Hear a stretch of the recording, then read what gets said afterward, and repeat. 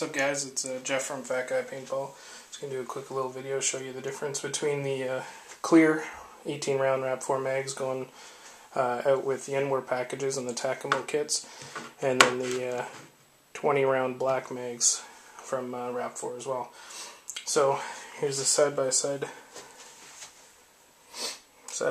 shot.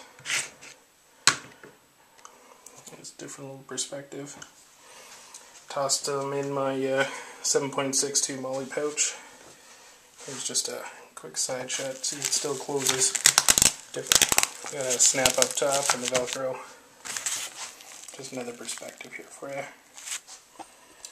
Let me set this up and show you what I'm talking about when I say the sound difference. So here we go.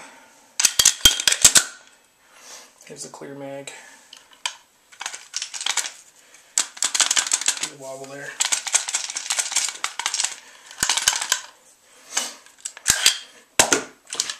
If we put in the black mag,